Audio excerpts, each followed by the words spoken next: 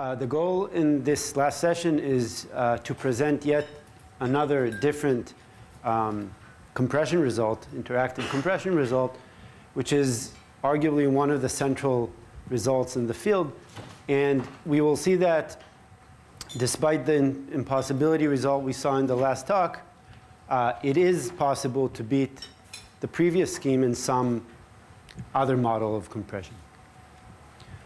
So just to recap, what is our problem? We're given a protocol that under some input distribution mu reveals I bits of information, and our goal is to simulate it up to some small statistical error using a smaller communication protocol. So we want to compress the original communication.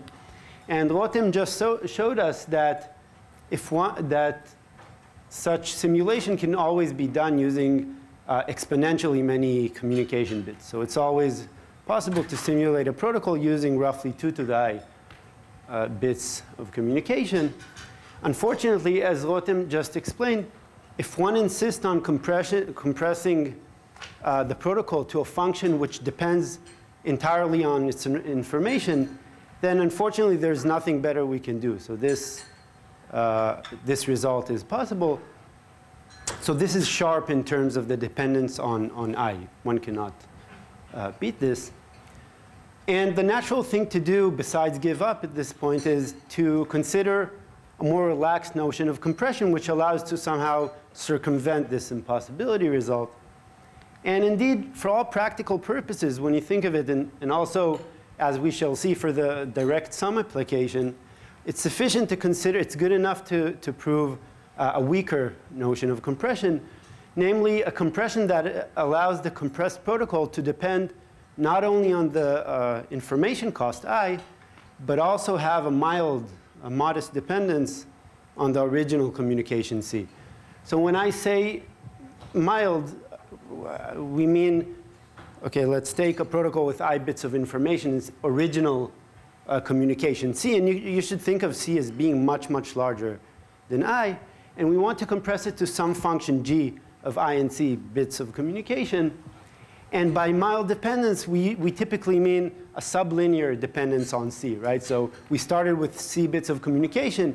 If we can compress to, let's say, I times log C or polylog C bits of communication, then this is very good. We made a lot of progress, right? So this is another more relaxed version of compression, which I guess is less usual to think about in the double E community. But for all our application, for practical purposes, such compressions are good enough.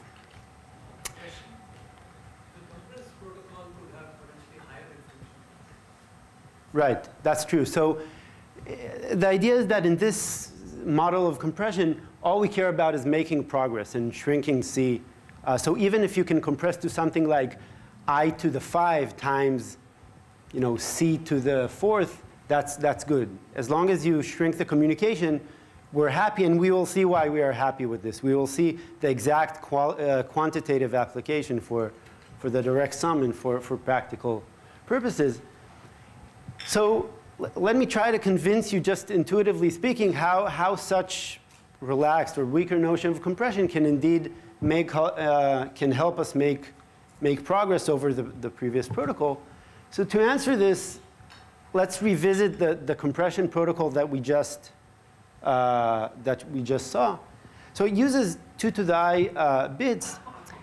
And when you think of it, one spectacular feature, but somewhat conspicuous feature of this protocol is that despite the fact that the original protocol had potentially multiple number of rounds, the 2 to the I compression is not an interactive scheme, right? It was essentially a one-way protocol.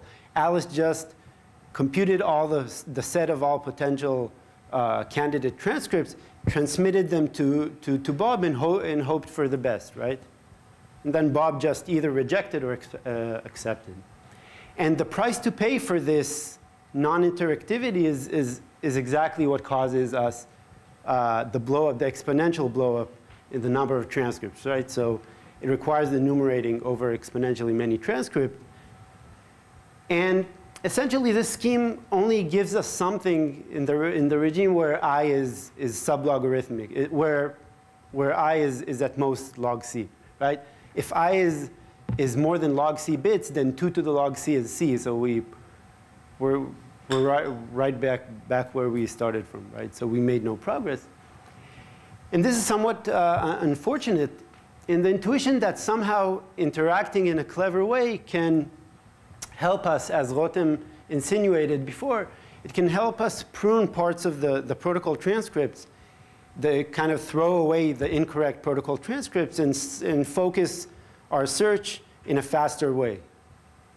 Okay, so this is a very hand-wavy intuition. We will try to formalize this. And again, kind of the trivial example that Rotem gave last time is where Alice and Bob just interleave and back and forth and send each other uniform bits, right? So if they send each other k uniform bits, of course, there's a trivial compression scheme that only communicates k bits. It's just the original protocol, right? However, the 2 to the I compression would communicate 2 to the k bits. This is very inefficient in this case, right? So again, this is just a very, very rough intuition. But it turns out this can be formalized. So the breakthrough theorem of Barak, Braverman, Chen, and Rao showed that any protocol with information I and communication C can be compressed roughly to the geometric mean of its information and communication. Right? So if you think of C being much larger than I, let's say 2 to the 2 to the I, then we're indeed making a lot of progress. Right? We're compressing, we're essentially getting a quadratic savings in our communication cost. Right? And just as a remark, just to convince you that this model of weaker compression really can gain us a lot, then in fact, they also have a result which we will not discuss this time, but I'll just put it out there. So if the input distribution, mu, is a product distribution, so if Alice's input x is independent of Bob's input y, it turns out that we can compress almost all the way down to I, which is the optimal rate. So we can compress to something like I times log squared C. So this is a really powerful model to consider. And so just the logarithmic dependence on C already gets us a lot of mileage. But as we said, we will focus on the central theorem. And to prove it, before we we dive into the technical details, let me just say that it will be useful to view the interactive compression task equivalently as the task of sampling paths in the communication tree, in the protocol tree of pi. So what is the protocol tree? Every communication protocol we can, and you've seen this in the past 2 talks by Mark and Rotem, you can essentially view any protocol as a binary tree. And again, we will assume for this part of the talk that each message communicates only 1 bit. Again, like Mark said, this is without loss of generality up to a factor of 2 in the communication. We're going to compress it anyway, so we don't really care about this. So each message consists of 1 bit. And like Rotem said, we will fix the public randomness because this is also without loss of generality. And then the protocol tree is built as follows. So in each node of the protocol tree corresponds to some partial path. So the history of messages that have been transmitted so far. And in each such node, the next message, suppose Alice is the speaker in this node, she can communicate either a 0 or a 1. So each node has a left child and a right child. And it is associated with some Bernoulli distribution over the private randomness of the player of whether a 0 or a 1 is being communicated at this point. Does that make sense? And as we said, so Alice owns the odd nodes of this tree, and then Bob speaks, and then Alice owns the odd node, the odd layer again, and so forth. So this tree gives rise to all the possible, just the support of all possible transcripts that the protocol can end up with. So in this terminology, what does the interactive compression task amount to? The players simply want to sample a correctly distributed path according in this tree. So what does it mean? Alice will toss a coin, will send her first message. Then Bob is going to speak. He's going to choose, let's say, the right child. Then Alice will speak again, and so forth. And they will sample a leaf, which is just a root to leaf transcript. And the interactive compression task is to sample such a leaf using minimum communication as possible, right? So the trivial way to do it is just follow the path. The depth of this tree is C, is exactly the longest path is worth C bits of communication. We want to do this much more efficiently. All right, so this view will be useful for the scheme we're about to describe. And what is the high-level approach of the compression we're about to see? So remember, our goal is to take a protocol with I bits of information, C bits of communication, where C is much, much larger than I, and simulate it with much smaller communication. And the idea, as we've seen in the compression scheme that Rotem presented, is to try and avoid communication by trying to guess what the other player is about to say. Right? Where the guiding intuition throughout the proof is that if the information that the protocol reveals is low, then most of the time these guessing will succeed and the players will be able to save a lot of communication instead of just communicating brute force. So the thing we'll try to explain in the next few two slides is what does it formally mean that Alice tries to guess Bob's bit. We saw one variant that Rotem presented, and this one is going to be similar in spirit, but somewhat more fine-grained. So what does it mean for Alice to try and guess what Bob is about to say? So remember, their goal is to sample a path in the protocol tree. So for each node W of the protocol, remember, W corresponds to the message transcript, a partial transcript that's been sampled so far.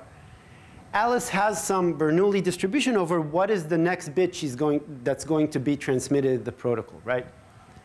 So if W is an odd node, Alice is the owner of this node, so she has the correct distribution on this node, right? She knows exactly the correct distribution in the right distribution of what is the probability of sampling a 0 or a 1 for the next message. What does Bob have in mind? Well, Bob doesn't have X, so he can't compute this probability exactly. But he always has a prior distribution, right? He can compute, he can always, like we saw in Rotem's talk, he can always do the best he can. So his best estimate is to condition on his input Y in the history of the protocol. Right, and of course, if W is an even node, then the roles are reversed. Bob will have the correct distribution, and Alice will have the prior estimate. And once again, the interactive compression goal is to jointly sample a leaf T, which is just a transcript of the protocol, according to the correct distribution, which is just the interleaved product of taking Alice's view of the world in the odd nodes and Bob's view of the world in the even nodes. All right? Great. So given those, having formalized what those guesses mean, the natural idea for compressing is the following. So instead of communicating as usual, the players will just try to sample full paths of the transcripts where Alice will sample the odd nodes according to the right distribution that she already has. And for the even nodes, well, she doesn't know the even distribution, but she has a prior for it, so she will use the prior distribution to sample the even nodes. Does that make sense? So for all the first message Alice has, she knows how to sample it. For the second message, she will use her estimate and so forth. And Bob will do the same. So each of the players will obtain a path in the tree. And of course, some errors occur, right? So they have some inconsistencies in those paths emanating from the fact that neither of them knows the correct distribution. So now, and here comes the interactive part of this scheme, they will try to go and correct those errors one by one until they agree on a consistent transcript. Okay, so again, this is still a high-level view, but this is what's going to go on in the scheme. Okay, so let's just, so every talk has kind of 0 or 1 important slides, and this is the one. So try to stay tuned. So the point is that in order for, so what was our intuition? The intuition is that if Alice's prior distribution on what Bob is about to say is really close to the true distribution, then the players will agree, they will try to guess, the guesses will succeed, and they will sample correctly, and they will be able to save communication using this procedure. And it turns out that the technical way of doing so is by correlating the player's guess. Okay, so let me, before I say what the players are actually about to do, suppose that Alice knows exactly what Bob is about to say. So suppose that Bob's bit conveys 0 information. If the players try to guess, to sample the next message using independent randomness, even if they have the same distribution in mind, they will disagree with probability as big as half, right? If they use independent samples. So the point is to correlate those samples, and they'll do this using public randomness. And this is really the crucial part of this scheme. So suppose the players have sampled all the correct transcript up to some node W. This is what they do for this node. This is how they're going to sample the next node. So again, Alice has some distribution in mind, Px. And suppose the node W is odd, so she has the correct distribution. And Bob has some prior distribution, P of Y. Now the players are going to draw a uniform number, rho, for each such node of the protocol. And this just, right, so this is just a uniform number between 0 and 1.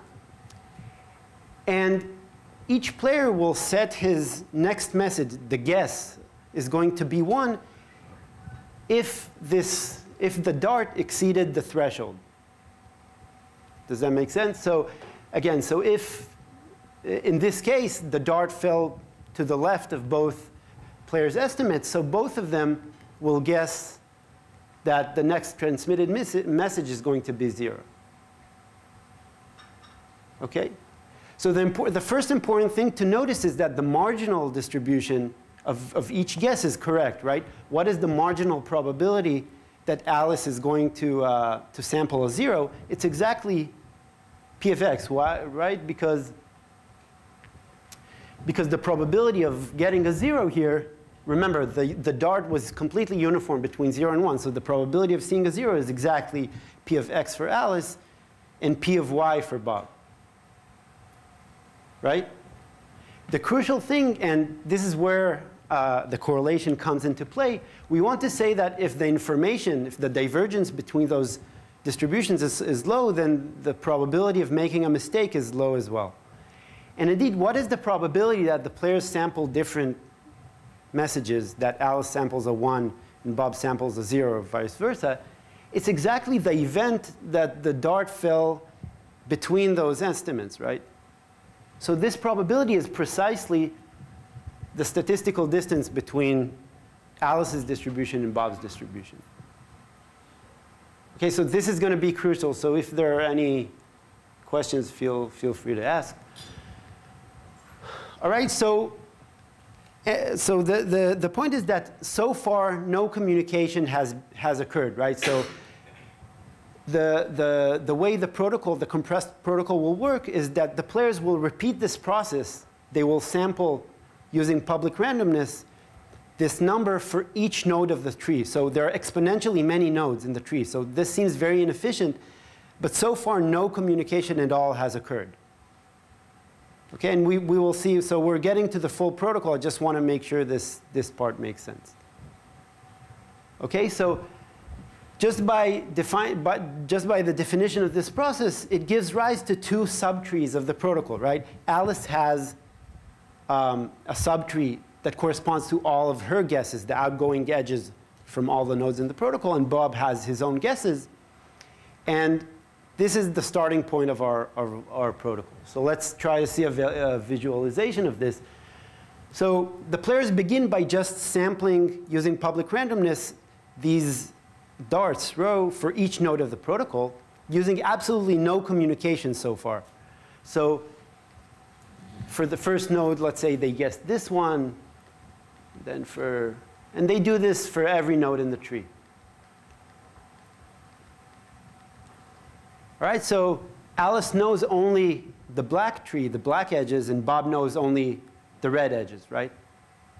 What I claim, which is almost immediate to see, is that the intersection of those subtrees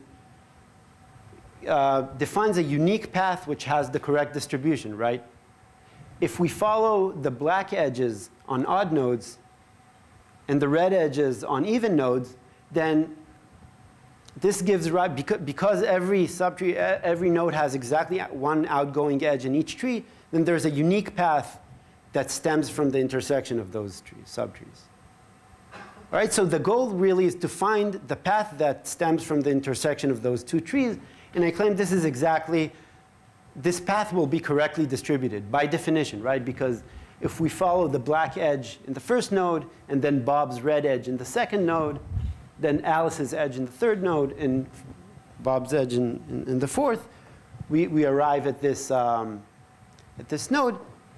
And how are the players going? So far, there was no communication whatsoever, right? But some errors occurred. So the players are going to find those errors one by one, correct them until they reach this leaf, which lies in the intersection of those trees. All right? So let's see how this is going to happen. I'm not going to show you right now how they do find the first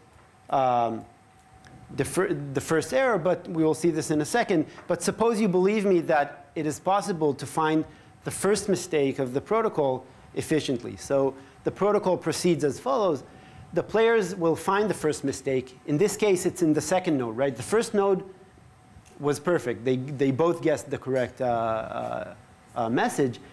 In the second node, they have a disagreement. So they will correct according to the correct speaker. Who's the correct speaker in the second node? This node is owned by Bob, so they need to correct according to the red edge, right? So Alice will correct according to Bob's edge.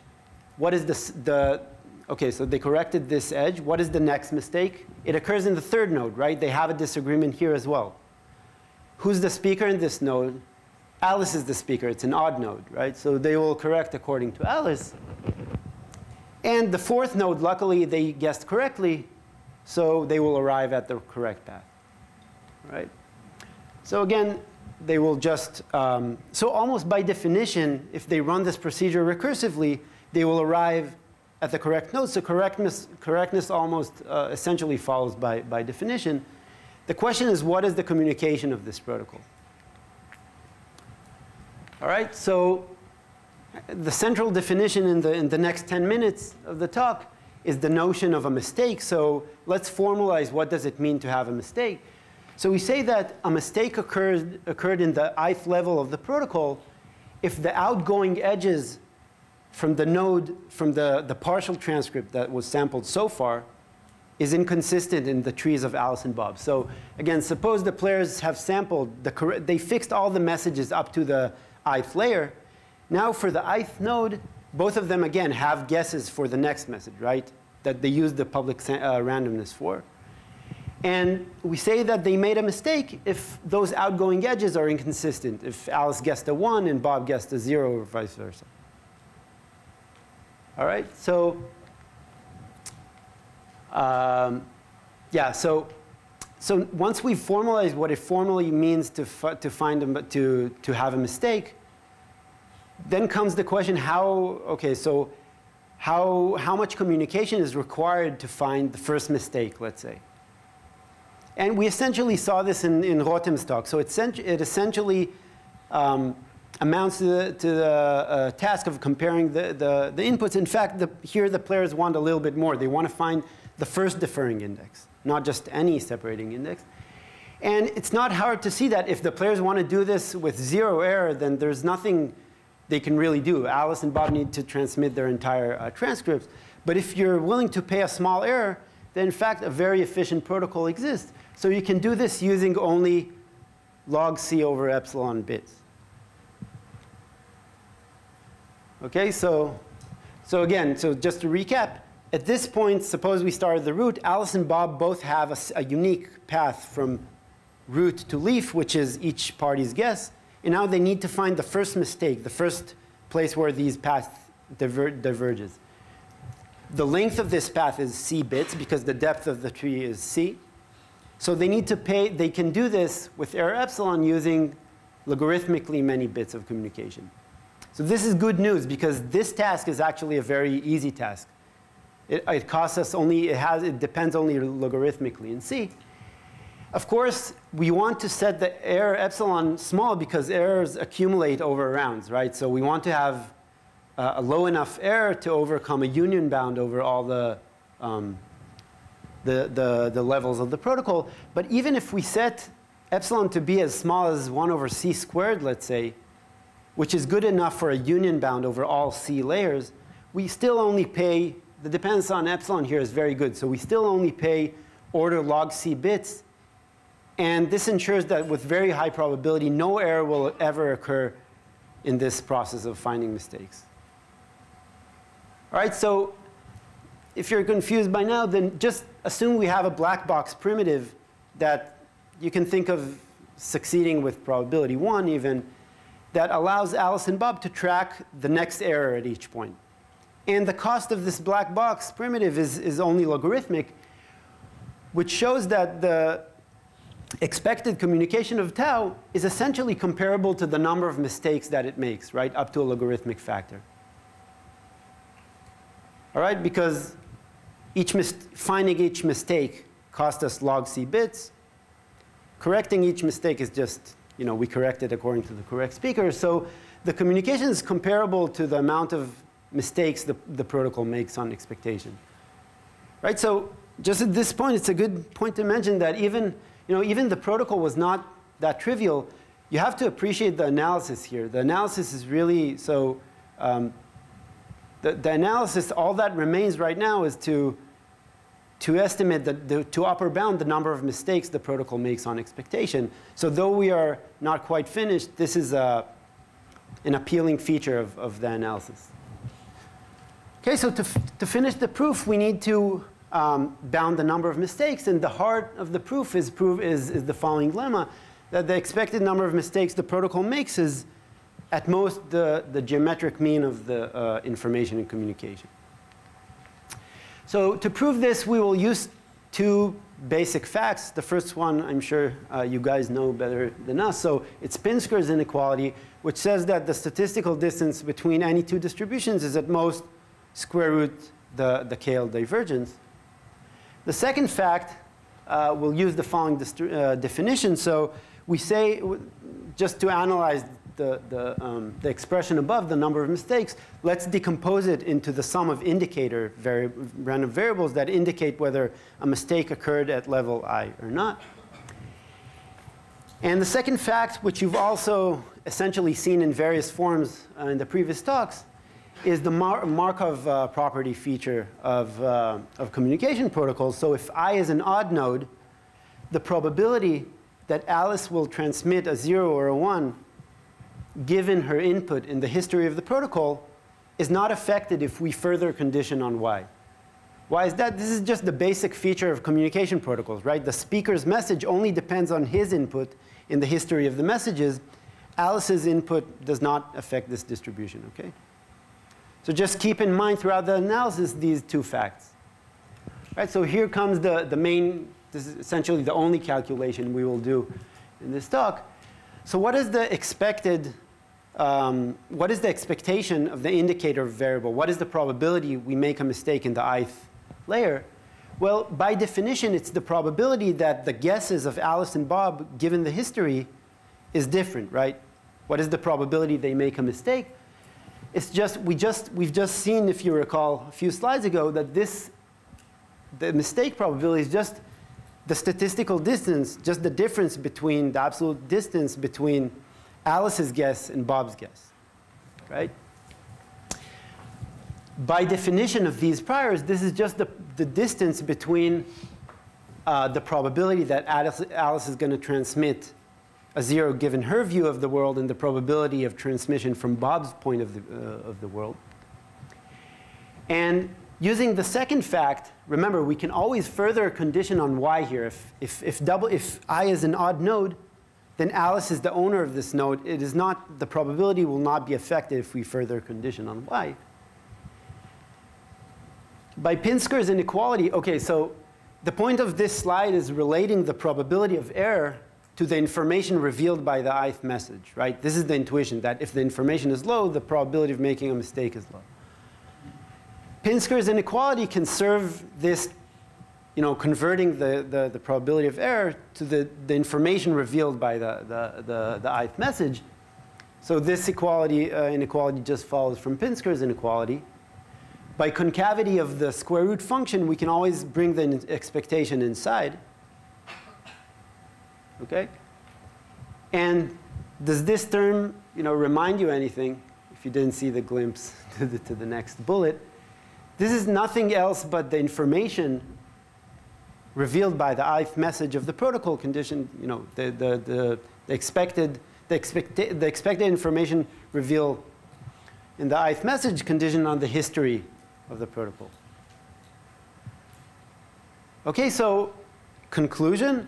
The probability, the average over the history of making a mistake in the ith layer of the protocol of tau is at most square root the information revealed by the ith message, which is exactly the type of relationship we're looking for. Of course, we would be very happy if we didn't have the square root here, and this is what eventually will kill us. We know this is impossible to avoid it completely, but this is a useful bound. So let's just conclude the proof.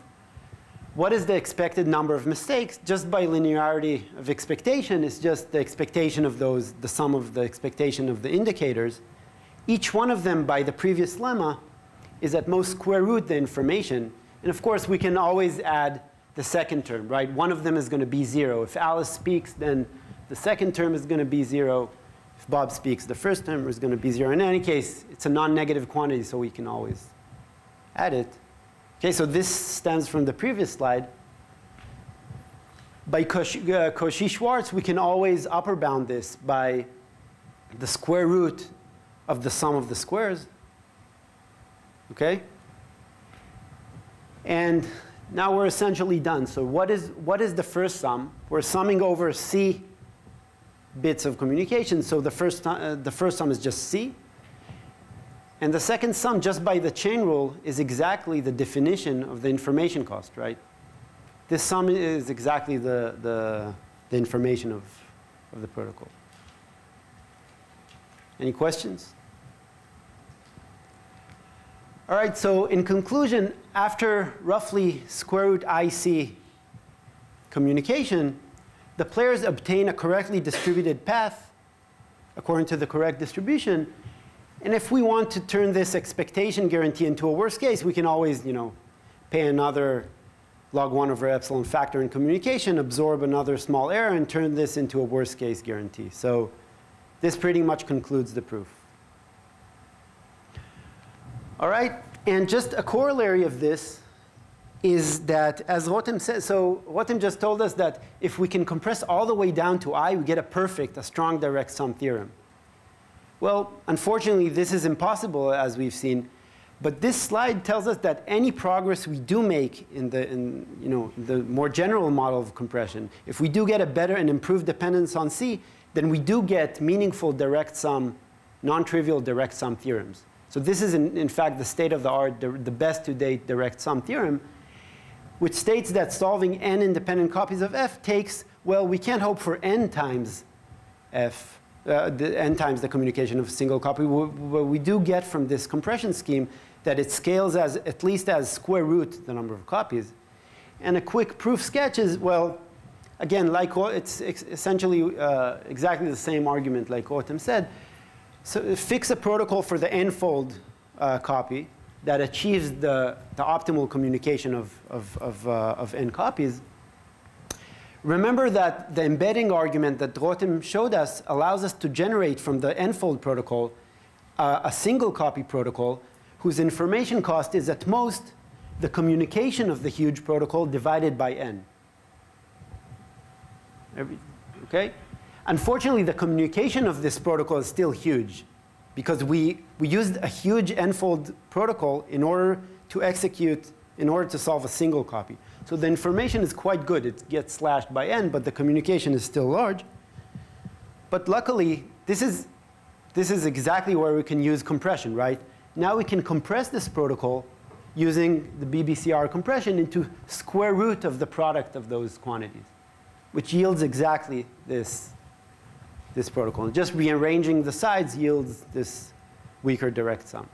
Okay, so the conclusion is that any progress you make on compression will give better and better direct sum results. And as far as we know, even despite the counterexample that Rotem just showed us, it's conceivable that we can get much better direct sum. So it's still not hopeless to compress better.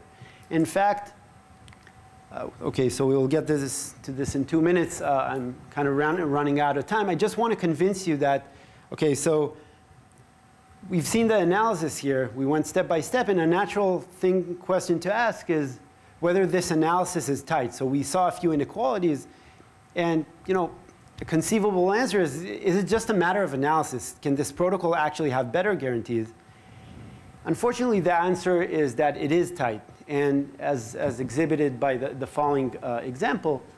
So consider the example where Alice has just n uniform bits, and Bob's input y is nothing. So Bob, in this case, doesn't have any input. And the protocol pi proceeds as follows. In each step of the protocol, from 1 to n, Bob transmits a very, very weak signal with bias towards the right answer. So if his input is 1, he transmits a Bernoulli half plus epsilon signal. Otherwise, if it's a 0, he transmits epsilon minus, half minus epsilon signal. So this signal contains very, very little information, right? It's just slightly biased towards the right result. And we choose the bias for reasons which we'll see soon. The bias is going to be 1 over square root n. All right, so what is the information cost of this protocol? What is the information in a single step? Remember, all those bits were independent. It's not hard to see that the information is just the KL divergence between half plus or minus epsilon and half. And this divergence is roughly order epsilon squared.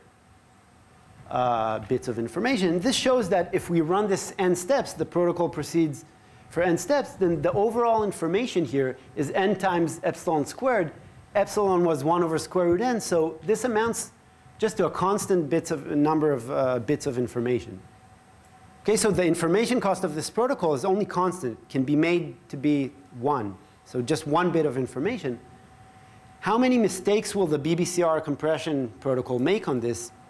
Unfortunately, it's large, and the reason is exactly Pinsker's inequality. So despite the fact that the KL divergence here is epsilon squared, the statistical distance is on the order of epsilon, not epsilon squared.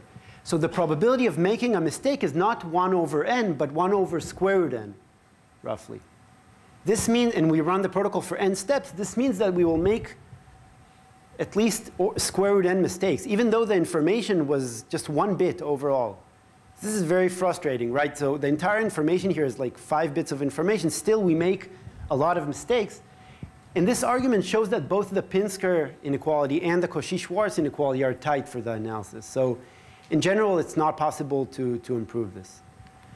Okay, let me just conclude with the obvious open problem here. Can we actually improve and get, in this more general regime of compression, can we improve the BBCR compression? So far, the counterexample of GKR that Rotem presented rules only compression to I. It doesn't even rule out compression to I times log squared C, let's say. So it's still conceivable that such good compression exists. But if this question is too hard, then how about just beating BBCR just by a tiny factor in the exponent will already make us very happy. So this question has been stuck for over 4 years now. Okay, so does this make sense? So instead of compressing to I times to square root of I times C, try to get a compression to, let's say, even I to the 10. We can afford a polynomial depends on I, but try to slice off even a tiny factor from the exponent. So compress to I to the 10 times C to the 0.4. As we've seen, this already will imply an improved direct sum theorem. So this is kind of the barrier at this point. So we still don't know the answer. And yeah, so one potential approach that almost works is what Rotem insinuated last time. So it turns out that another way of compressing is to just try and chop off the protocol into small slices of information, then applying various compression results for each chunk separately. We managed to reduce this compression task to a potentially easier case. So even if you can improve, even if you can beat the BBCR compression, in the case where the information is really small, is only log C, already this will imply a general improved compression. So this is one concrete open problem. And OK, I'll defer this. We can take this offline. Just to convince you that you can, in fact, beat the BBCR compression in special cases, we can see that compression to roughly I times polylog C is, or even log C is possible in various, in special cases in restricted models of communication. And yeah, I think from this point, part of the purpose of this tutorial was to outsource these open problems, in particular this one, which has been stuck for 3 or 4 years. So I think it will be very nice if you guys try and help us out here. Thanks.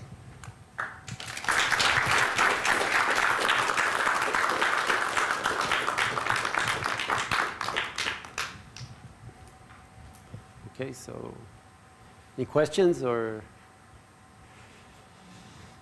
OK, we're off to lunch. Thank you.